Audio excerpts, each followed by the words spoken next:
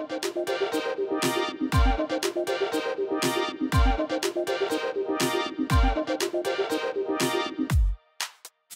I'm Lee Teschler with EE World and Design World. I'm here with Alex Lidow from EPC, and we're going to talk a little bit today about wireless power, not wireless charging, right, Alex? That's right. You know, we've been focused so long on charging our cell phones with some sort of a wireless system, but really what we want to do is to get rid of power cords. And so in order to illustrate that, EPC has developed this entire desktop, which is all wirelessly powered. Everything on it, no power cords.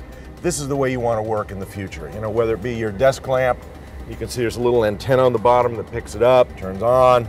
We've got your laptop, even your monitor. And of course, in case you need any advice, we have Echo. And of course, we have Cortana, so that Google and Alexa can talk to each other whenever they want. And really, I think that we need to move towards the wireless world. And this is a big step in that direction. Now, Alex, you guys have developed this powered desktop especially. There's some IP involved. Can you talk about that a little bit?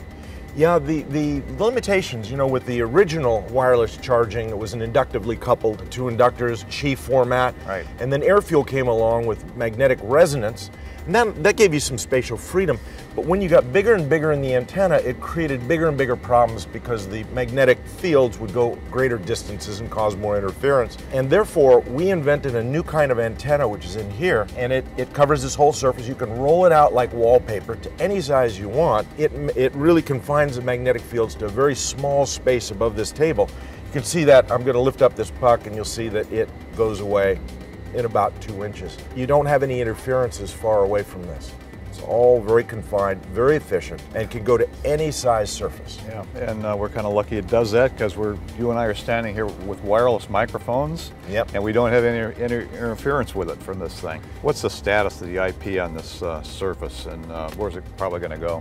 Well, I think we'll be licensing it. We're not in the antenna business. We make gallium nitride transistors and integrated circuits. And the gallium nitride transistors and integrated circuits are what makes this possible. That's interesting work, Alex. Thank you.